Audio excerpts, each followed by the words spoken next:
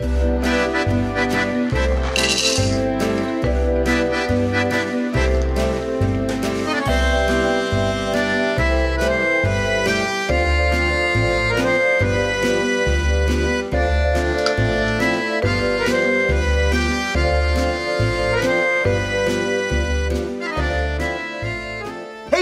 and welcome to Board Game Breakfast. Glad you're with us today.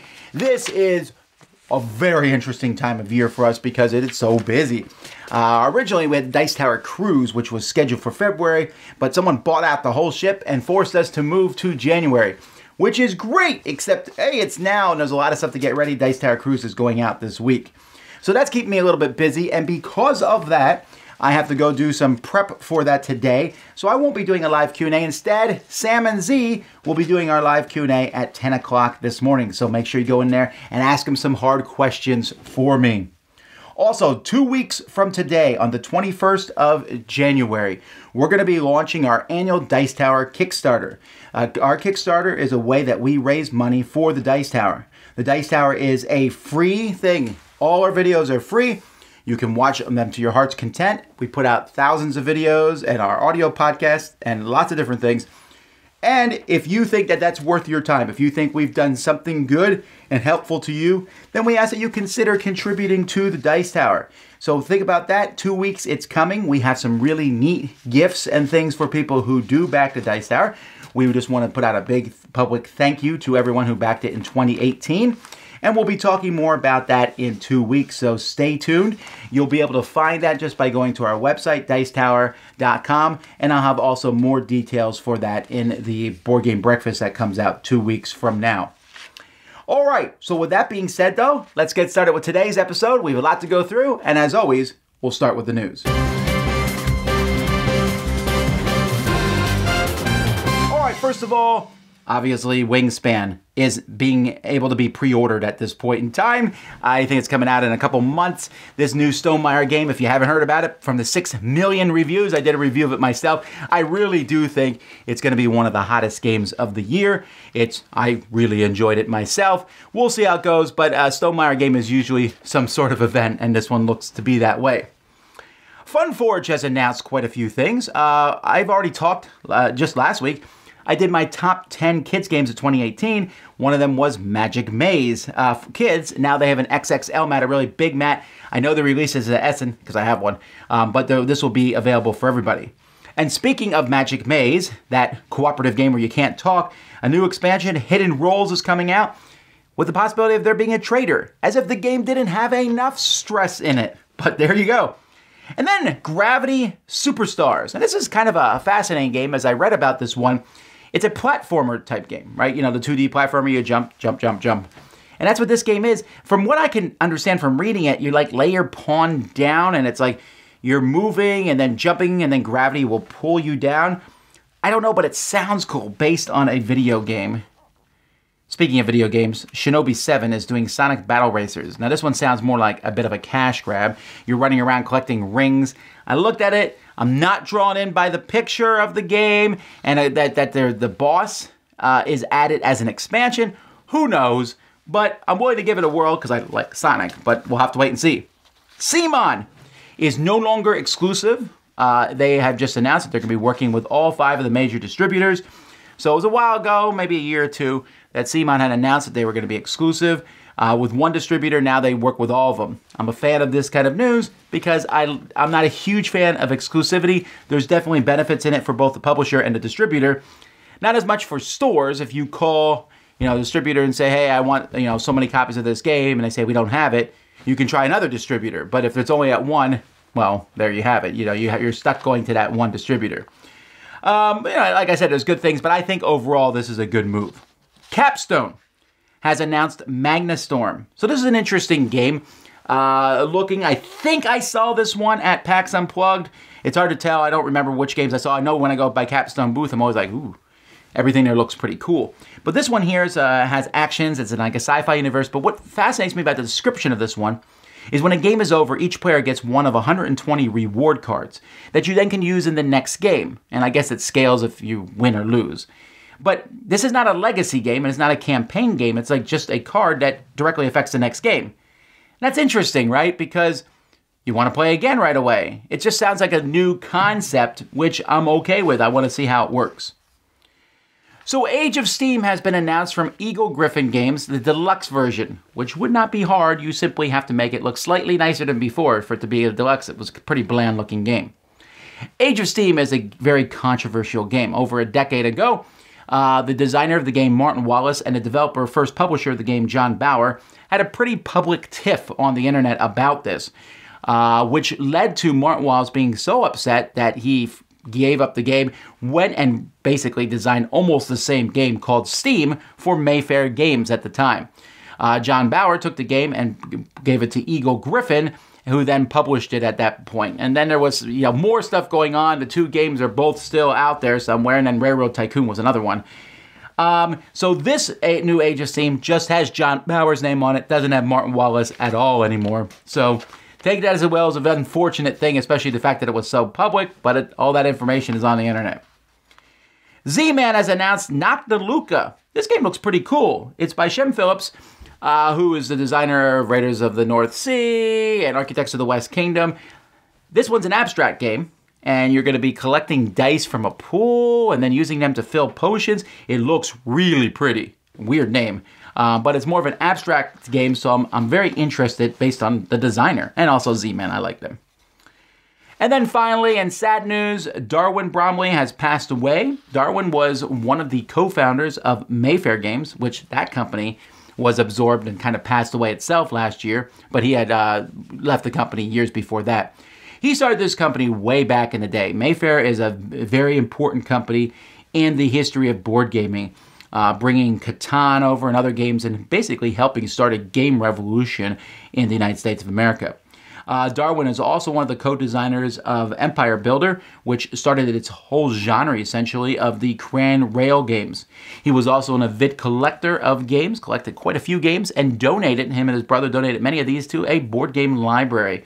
So that's a pretty neat thing, and we're very thankful for all that he has done for the hobby, and our condolences are with his family now, and we appreciate everything, Darwin.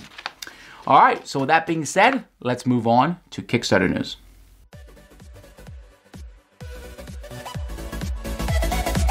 Hello fellow gamers, I hope everybody had a wonderful new year. I know I spent my new year going through my shelf of shame, becoming a hermit, and definitely avoiding house cleaning.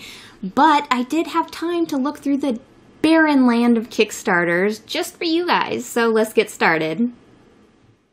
Featured this week we have Yaws, which is a handcrafted game for 1 to 4 adventurers looking to cooperatively search the land of Yaws to collect gems, unlock hidden treasures beneath the castle, all before the cunning thief does, by using a deck of movement cards, fighting dragons, and exploring an ever-changing landscape, as this has a modular card system that acts as the board.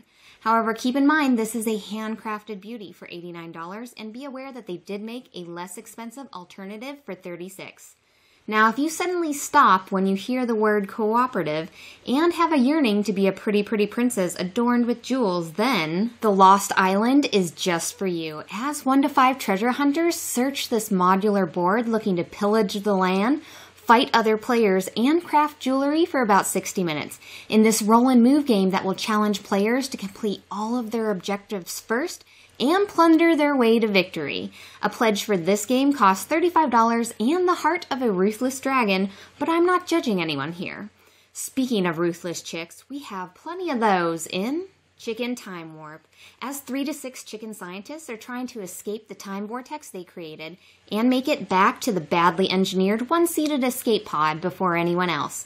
Players will use their cards to peek, steal, and swap looking for that pod for about 30 minutes. But if you can't avoid your chicken's earthly demise before the escape window, then hopefully you can play a Klux Capacitor card, rewinding time and reversing the death of yourself as well as your few closest friends on the timeline.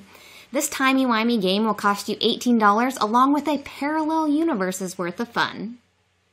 Thanks so much for joining me this week, guys. If you want to know more about any of the Kickstarters that you saw here today, or you just want to check out more of my cat, then join me on Fridays at noon at gloryhound.com as we talk about all of the Kickstarters you saw here today, if we would back them or not, and you guys get to join in on the conversation as it is a live show.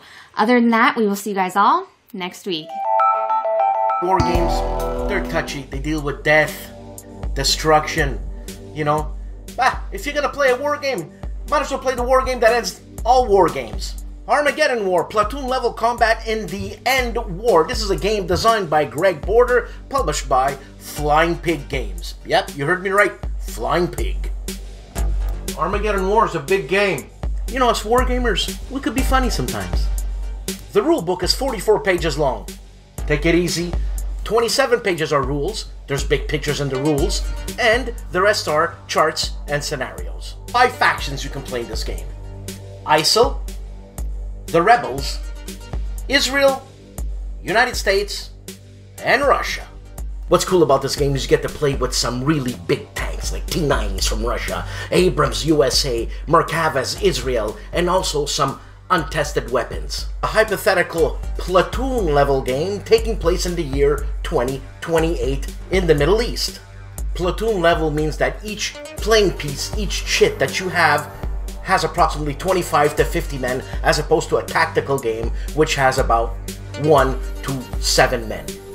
The game comes with different colored dice offering you different intensity of firepower. Sometimes you might roll 2 blacks, 1 red, offering you this much firepower. Sometimes you might roll 3 greens, 1 black, offering you a very minimal type of firepower. Armageddon comes with 2 22 by 33 inch mounted maps, 4 sheets of thick 1-inch die-cut counters, full color rulebook with 16 scenarios. This is a fun 2-player game that plays in about 1 to 3 hours. It also has a solo module called Alone in the Desert. So if you want to play a war game of medium complexity in the distant future, Armageddon War, platoon level combat in the End War is a game for you. Armageddon War, published by Flying Pig Games. Really, Flying Pig. If you want to know more about war games, please check out my channel, No Enemies Here, and thank you for watching. Hi everyone, Happy New Year! It's Stella from Meeple University. We usually do rules overview, playthrough and vlog on YouTube. Today, I'm going to talk about Teotihuacan, what I like about it, what I don't like about it, coming up.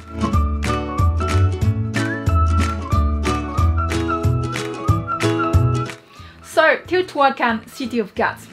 It is designed by Daniele Tascini, who also designed Tolkien, one of my favorite board games. So it is essentially an action rondel game where you place your werke or your dice around the boards. What I really like about the games is that it is highly customizable. The tiles you can just lay to each different location randomly. If you have played Tolkien, you probably recognize some similarities in Teotihuacan. In Tolkien, you have to feed your werkers with corns, and I feel like in Tolkien it is quite brutal. It is pretty hard to get corns, while in Teotihuacan it is easier where you collect cocoa. You can basically forego your actions by going to an action space and just collect cocoa, because you do need a lot of cocos in this game.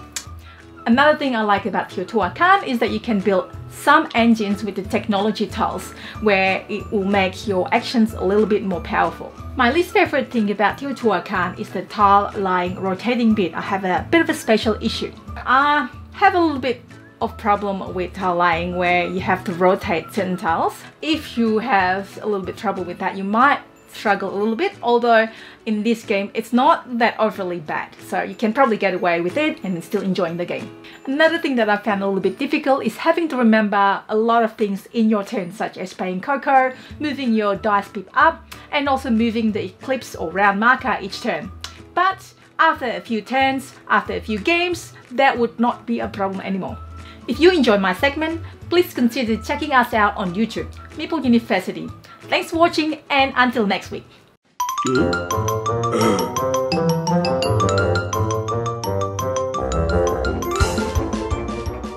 So what's coming from the Dice Tower this week? First of all, there's no week in review this week.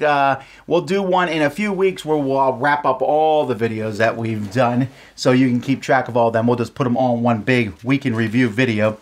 There's going to be several reviews this week. I'm going to be taking a look at 7th Guest, the board game. not necessarily a kind review. And several others, I already mentioned Sam and Z, will be doing a live Q&A. We're also going to be doing some live stuff this week. We're going to be playing the new expansion for Western Legends this coming Thursday. So come back on board for that. And we're going to go back in time, 20 years ago, and take a look at the games from 1999 and 1998. We're combining the 2 years.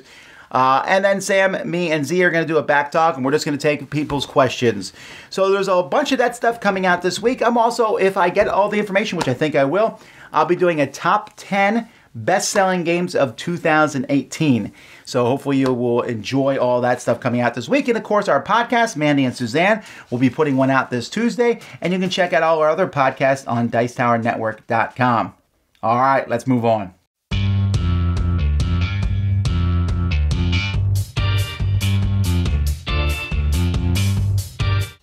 Howdy folks, welcome to By the Numbers. My name is Hunter Thomason from the Family Showdown.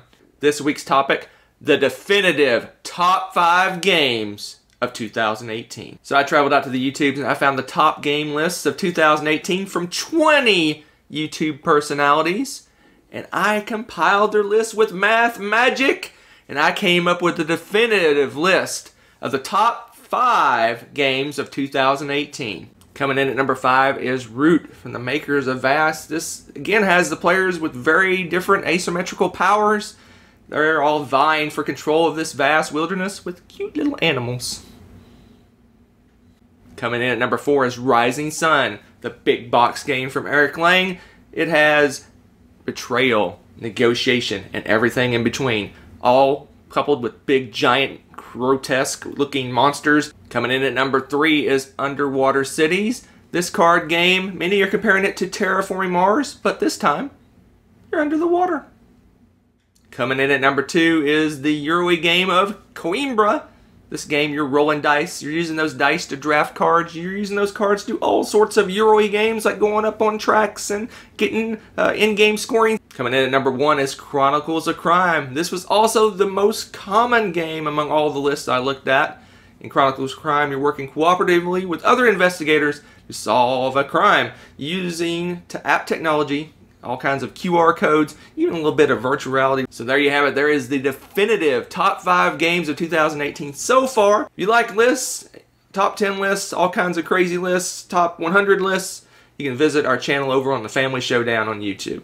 See you next time. Happy breakfast, everybody. Today I'm going to talk to you about Treasure Island. Now, I'm sure you've heard Tom speak in his review about the thematic elements of the game, and well, it's certainly all there, and it even, in my opinion, justifies some of the component issues that other people are having with the game. So the game is a bit like a hidden movement game, but the treasure doesn't move, and that's where Long John Silver has hidden it. His crewmates are kind of working together, but not at the same time to find it. They're going around the map and trying to sort of search different places and getting clues. Now, the things you're using for the searches are these circles, and you're going to pen around it, and then you say, is it in this position? You're going to get other clues that are like compasses, that are this section of the map, and this section of the map cannot be where the treasure is. And all of these are great. I think they look amazing on the board, and actually they're quite thematic when you think of having the map and someone putting the map on the table and thinking, it's in this area, or it's definitely not over here.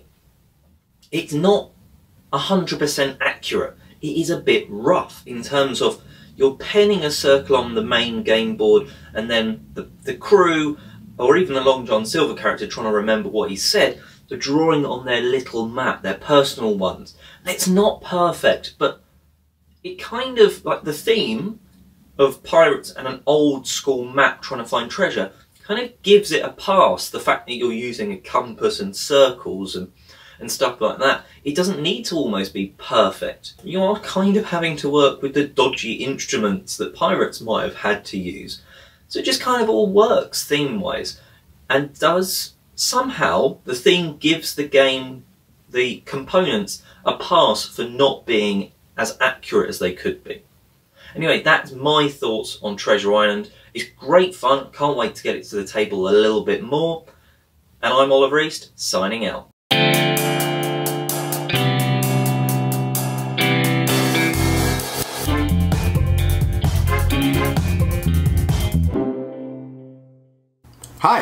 Mike Licio from Solomode Games. Happy New Year, everybody. It's a very exciting time of year. Today I want to talk a little bit about elegance, and that can be a little bit of a vague term, especially in the gaming world, but what got me thinking about it was last night for the first time I attempted to play Teotihuacan, and I was playing it in a solo variant, and so I had read the rule book and I read it a second time and I felt like, you know what, this isn't that complicated. I feel like I can get going with this pretty well. And by the end of the first round of 3, I was thinking to myself, what have I gotten myself into here? My brain was exploding. And I think part of it is because the solo variant in Teotihuacan is one that is quite complicated. There's alternate actions that you take for every one of the actions on the board. And so you have to account for your actions, the alternate actions of the AI bot, some neutral colored dice that are out there, as you'll see in the 2-player, 3-player variants, even in the multiplayer game. And so there's just a lot to account for. And so I was thinking to myself, does this make it inelegant? Is it too much to have to administer what the AI is doing plus what I'm doing? And I don't know if I know the answer to that after one game. I do feel like by the end of the game I felt much more comfortable and I'm ready to play another one, and I'm definitely excited about that. But in something like a worker placement game, the AI usually can be pretty, what I like to call, elegant. You don't have to put a lot of thought behind what the AI is doing. You maybe flip over a card like with the Automa system, you carry out what the card says, and then you move on to your turn. There's not a lot of thought going on.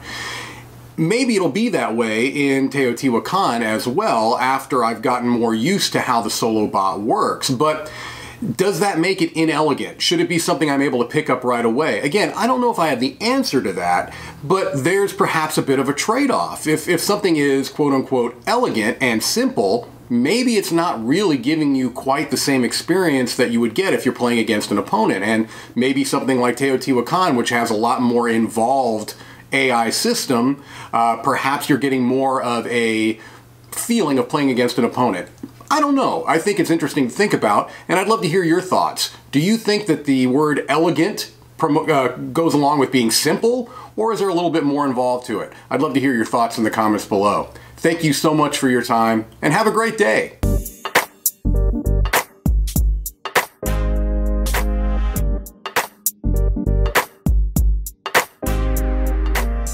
Chris Renshaw here, and just like Magic the Gathering last week, this week we're talking about another role-playing game based off of a card game, specifically L5R. Now, I mentioned about a year ago when the beta rulebook became live, and I kind of gave a little bit of the background of the story. Well, now all the products have been released, and they all look fantastic. The artwork is splendid throughout all of them. And the gameplay, I've had a chance to play it a couple times, is really engaging. The game is not for everybody, however. This is definitely, if your group is looking for something different, you're wanting more of a narrative story, you've got people willing to buy into the setting and sort of that kind of gameplay where you're not going around just murdering everybody, that you're playing samurai, that are trying to be honorable. If you can get your players to buy into that, then this game might be really awesome. But if you've never played a Fantasy Flight RPG before, you might be thrown off by all the different products. So let's dive into them. The first place to start, if you're curious about any of this at all, is to pick up the beginner's game for L5R. This has a whole bunch of stuff in here. It's got a basic distilled version of the rules in here. It's got maps and tokens for you to lay out if you want to help your players visualize the setting. It's got a set of dice in here because yes, this does use custom dice. And it gives you an adventure that'll take you about 1 to 2 sessions to run. So really great start off the bat if you don't want to waste a lot of time and money, and a good chance to get your players to feel it out and see if they're interested in this kind of game at all. If you're in for the long haul though, then you're definitely going to want to pick up the L5R core rulebook. Not only because it's got like the full set of rules in here, but it just looks so freaking sweet. Like this is one of the coolest looking rulebooks that I've got on my shelf. But this gives you the full rules. This also shows you how to make characters and that sort of thing. So if you're wanting to run a game, or if you're playing in an L5R game, then at least one person's going to need one of these. But going beyond playing in it, trying it out, you're actually going to run the game. Then yes, you're definitely going to want to pick up the GM's kit for this game. You've got another adventure in here to help you run, and you've got this awesome GM screen, which I like GM screens, but not only does it look pretty, but it's also packed with information. I know this is upside down. Right here, you've got a simple condensed version of the rules that is readily available for you to see. Are you interested in playing L5R at all? Let me know down in the comments below, especially if you have any questions about the setting or if there are any questions about what is or isn't included in all the different products. And in the meantime, make sure you follow me on all the different social media platforms and subscribe to the YouTube channel for more great role-playing game videos. And until next time, may all your hits be crits. I'm really excited because finally, after years, the copyrights are not being extended anymore and several works are entering public domain this year. That's a really big deal. For years, Walt Disney, other people who owned works have fought and extended copyrights longer in time. At this point in time, copyright law is extremely long.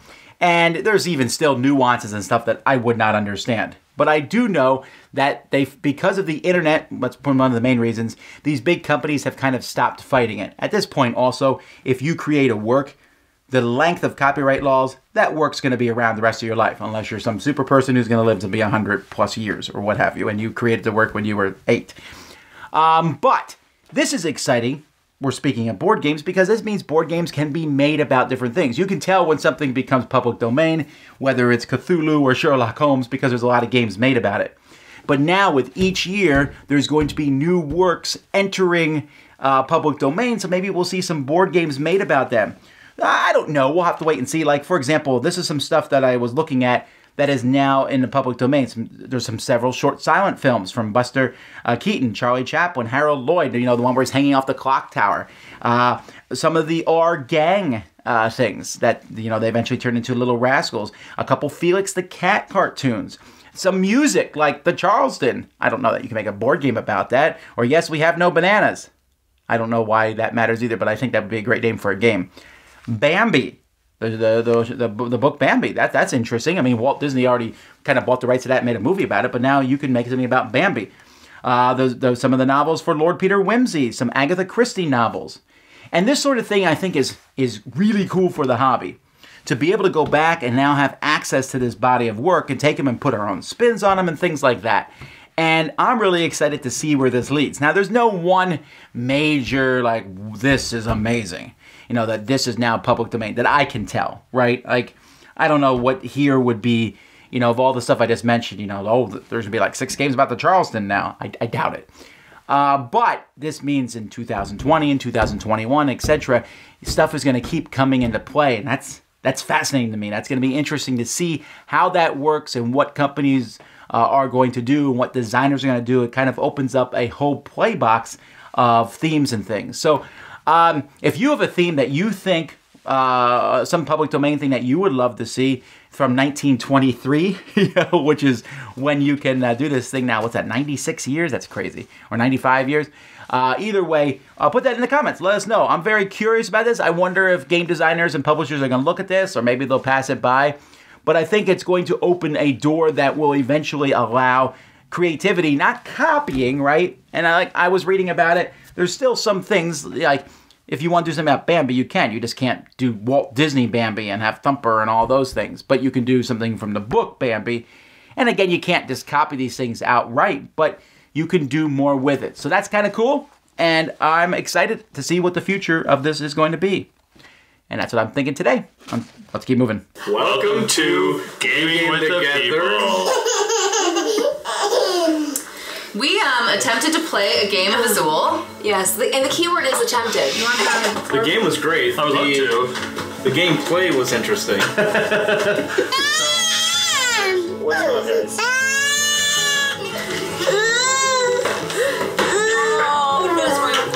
This is a fun gateway level game because the rules are very simple for most people to understand. Yes. And the interesting part about this one is we played this one live. Yes. About 10 minutes into the gameplay, we learned that we've been playing this one particular rule very wrong.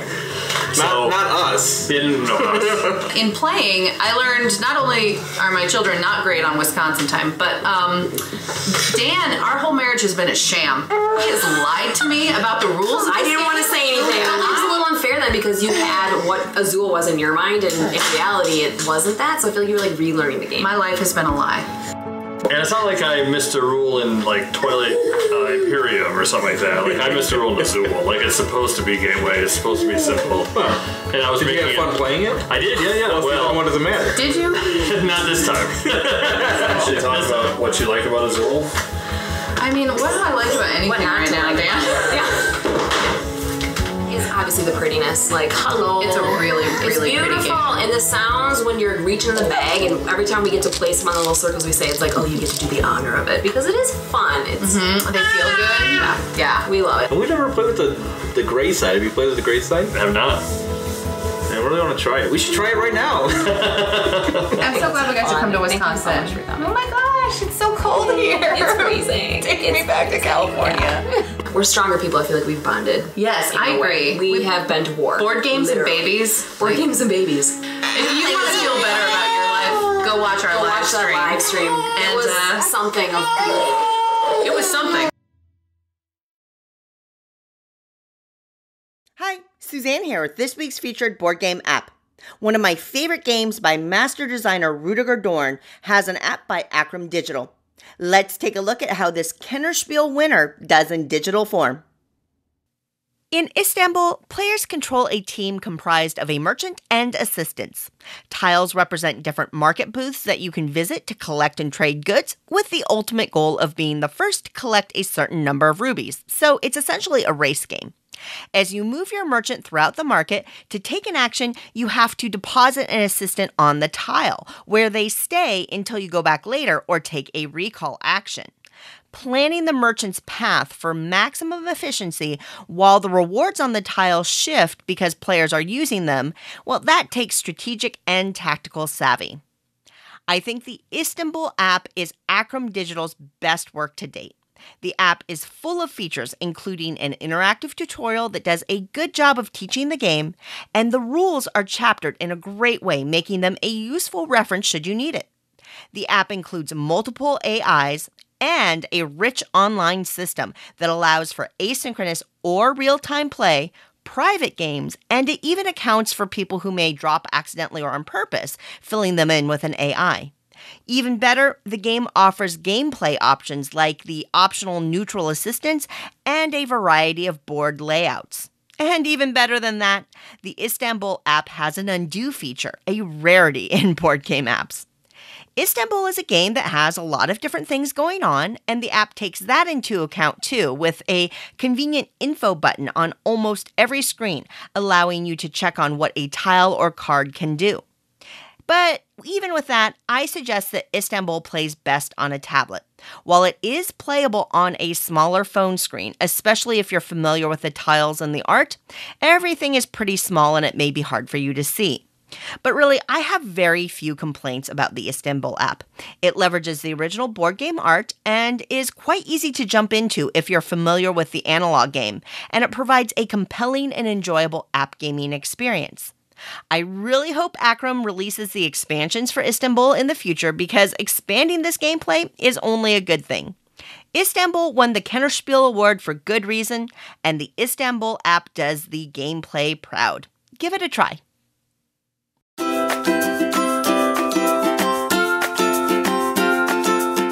Hello everyone, my name's Annette, and you may know me as Netters Plays. And today on Apply Mechanics, I'm going to go over the game of Crusaders, Thy Will Be Done.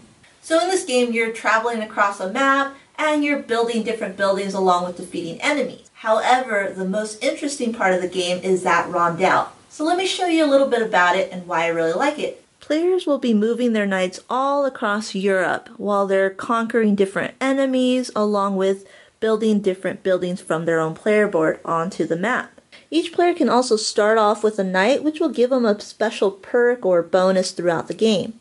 On a player's turn, you could do one of two actions. The first action is to resolve an action. You can take an action by picking a tile that's on this rondel.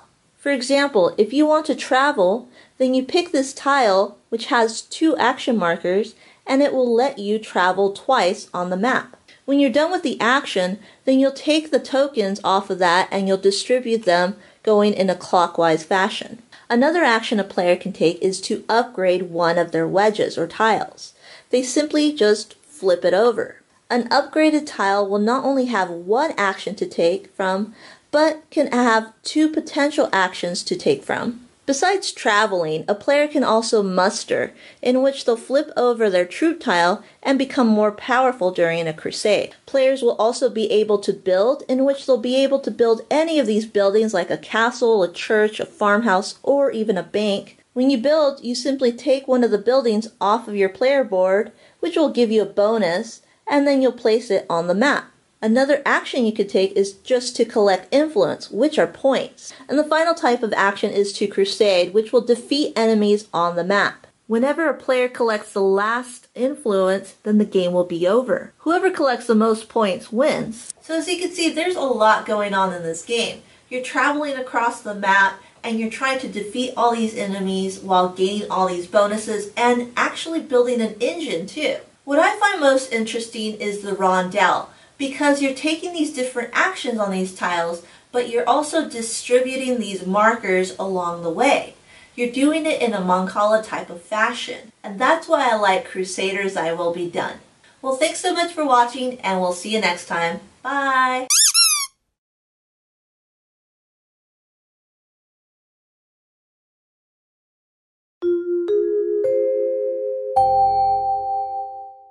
Hey everybody, it's Christina from Girls Game Shelf. Happy New Year's! I love New Year's resolutions, and I've been looking online and seeing all of your board game resolutions. It seems like a lot of people have the goal of spending less money on games in 2019, which is a noble resolution. We all know that this hobby can get pretty expensive.